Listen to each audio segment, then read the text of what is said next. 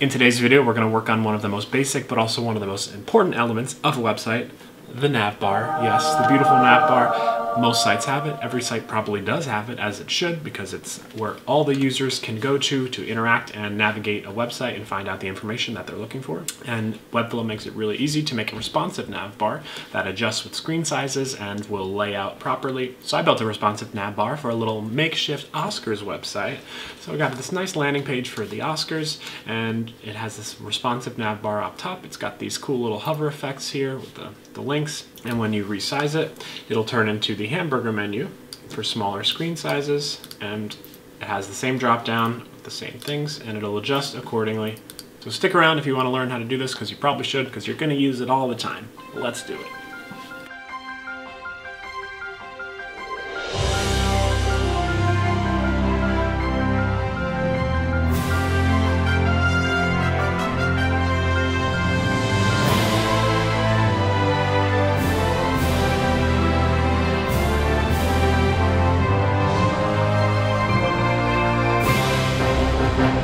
So here I am in my site.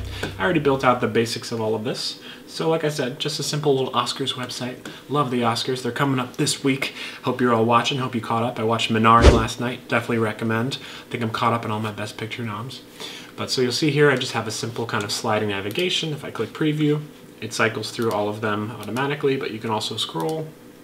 And just has the word Oscars appearing over. It has these. They don't actually go anywhere, but when you hover, you got these little kind of arrows indicating to the user you can click this. And I'm not going to expand on the website any further. This is just for the navigation purposes. So first thing I'm going to do, really easy, going to make sure we're in our body. I'm going to go to plus, and I'm going to add this navbar element. Webflow already has it for you, so it's very easy, and it pushes it at the bottom there, but we're going to move this to the top obviously because we want this right up there. Wonderful. First thing I want to do, I'm going to add a little background color to this because I want it to fit the theme of our site, so I'll just make it a nice deep black. I'm going to change the text color of the nav links to white so we can read those. Oops, that's background color. Here we go. And I can do that for all of them if I'd like. And we'll give them the same class name in a second, but I'll just get started with this. So one thing that I like to do is, they already have set dimensions on this container for your navbar, which are very helpful, and it keeps everything centered and aligned nicely, but I tend to like mine a little bit wider. So a nice thing you could do, if I just go to the container element here, I'm just going to name this navbar container. You can go to max width here, and you can just adjust this. So I usually make mine around 1400 pixels. That way it expands a little bit. It will still scale nicely, and you can even add some padding because now you'll see how it touches that. So I'm going to add, let's see, 20 pixels on the left and right. Maybe 10 on the top and bottom. I can also just hit hold Alt. There we go. And now it's still kind of centered there, but it gives a little wider view because a lot of people have big desktops, right?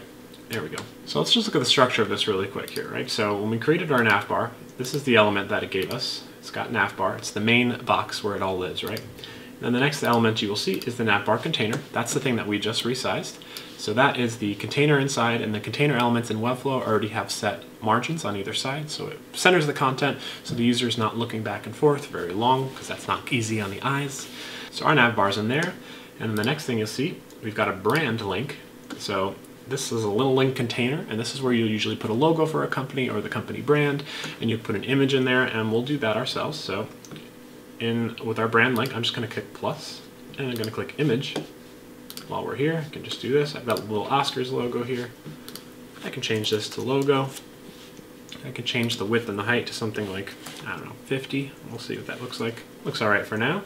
And you can play with spacing a little bit. You can give this a margin on the top, maybe like, oh, that's way too much, 20, 10. And it lives in the link block, right? So when you go to the settings of your link block, you can tell it where you want it to go. You can bring it to a section of the page. You can bring it to a new page itself, whatever you'd like. But for now, ours is not going to go anywhere. So we're just using it for the image purposes. So that's our brand. And then the next thing you'll see is our nav menu inside here. And that is just the div where all of our nav links live.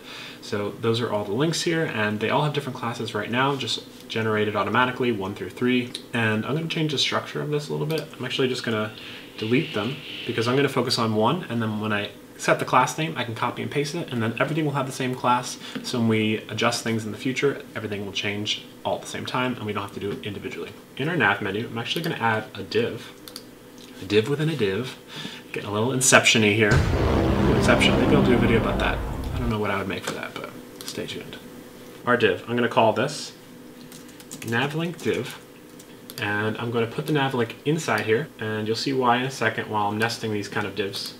And then with this, I'm gonna add another div within this div. A dream within a dream.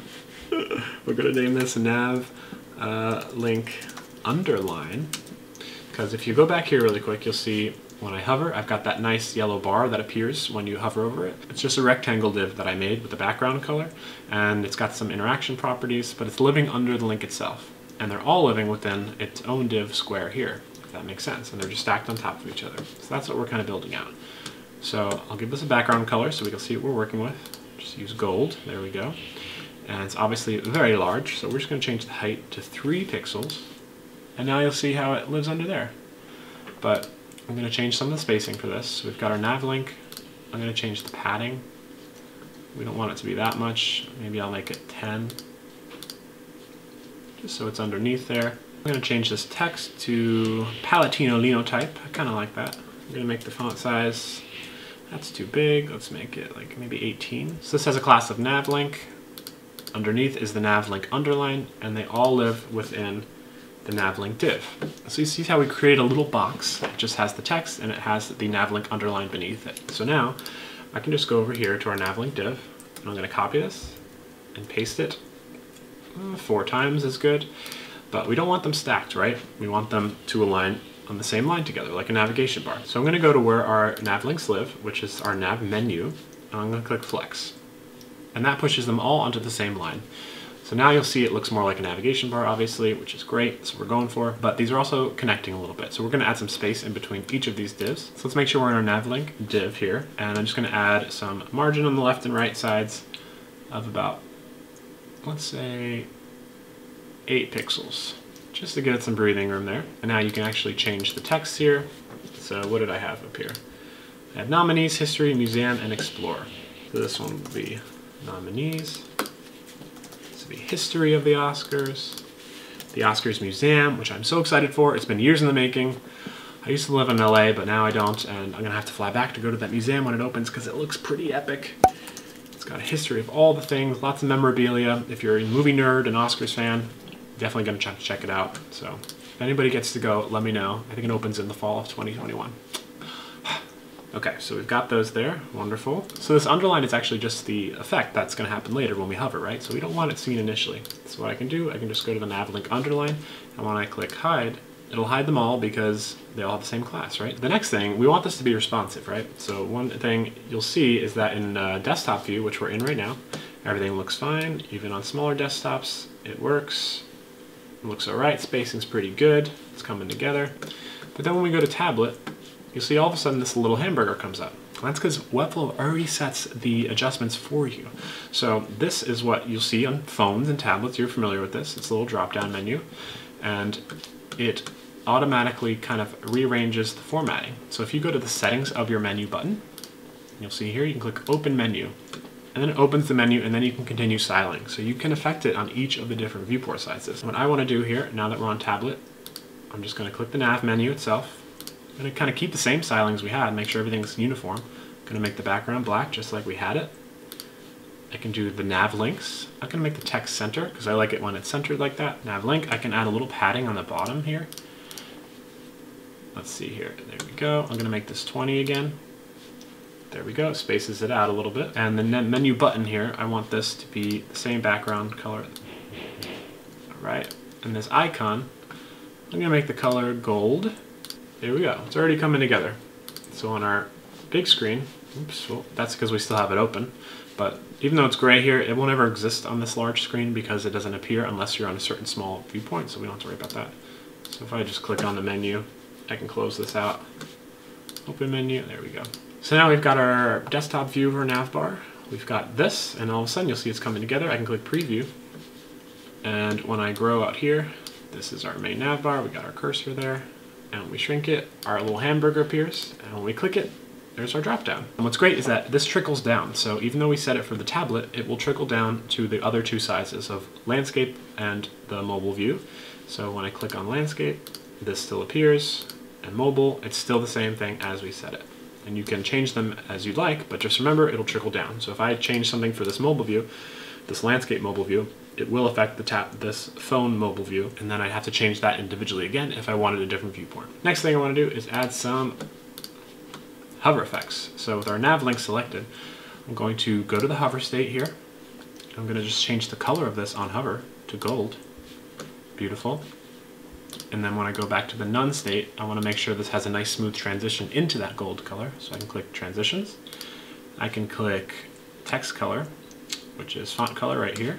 I'm going to have an ease in over duration of 200 milliseconds. So then when you hover over it, you'll see how it kind of fades in and out. It's not as stark and abrupt, which is nice. And since I did this under the nav class, or the nav link class, they all maintain that styling. And then if I go to this size, it still maintains it even in these, because this is all trickling down, it still has the same class. Next thing I want to show you how to do is that little underline effect, right? Because we have that div ready, and now we can apply a little interaction, very simple.